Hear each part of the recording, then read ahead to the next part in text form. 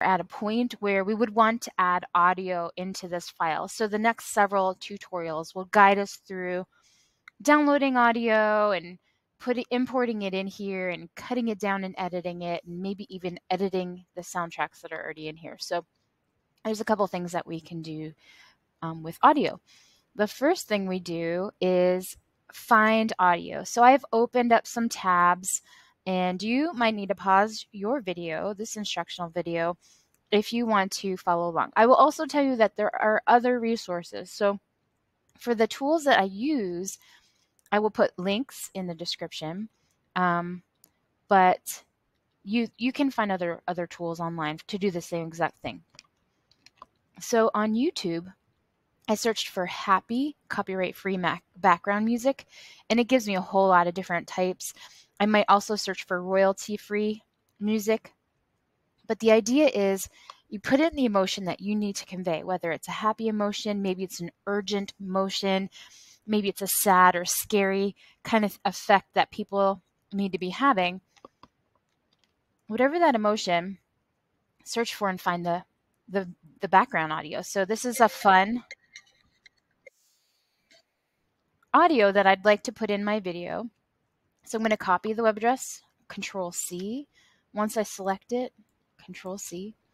And I want to go to this website. It's YT, which stands for YouTube, to MP3. So it's going to rip the audio file from a YouTube video. And all I have to do is click and paste. There's other websites to do this. I want to download the file. I will tell you that this website gives you some pop-ups. You do not need to click I am a robot. If you give it enough time, it starts to download for you. So I'm going to just close out of here. I don't need it. It's downloading in the background. So while it's downloading in the background, I'll tell you that we're downloading an MP3 file. But Adobe Premiere does not like MP3 files very well. So we need to convert it to a WAV file. And again, there's a whole lot of tools to do that. I can upload my file and convert from MP3 to WAV, or I happen to like this one because I edited it down a little bit, and there's a lot of tools that allow me to do this as well. So there's the whole audio track if I hit play. And I just know that I don't need all of this. So I'm going to select what I don't need and hit delete on the keyboard. I reduced the sound. I can also edit this down in Adobe Premiere, but I just shortened it up a little bit. I'm going to hit save.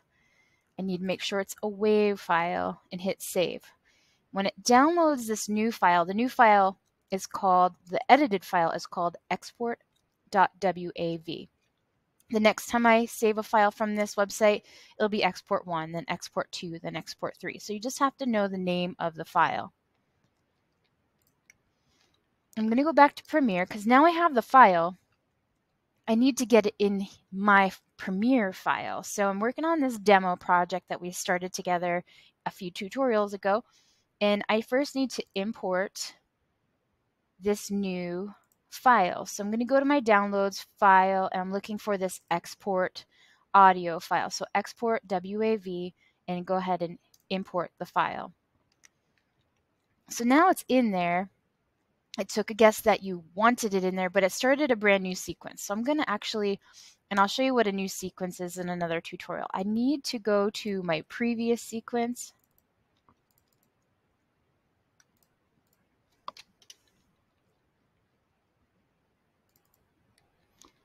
So I'm double clicking on this one to get back there. And I want to import this audio into the file. And you can see that it's way longer than needed. So I did need to click on this first sequence. This new sequence has nothing in it. So I'm going to go back to sequence 1. You just drag this onto an audio layer, A2 layer. So let me delete and do that one more time. Export, drag it to my A2, that's an audio layer. And now if I play my movie,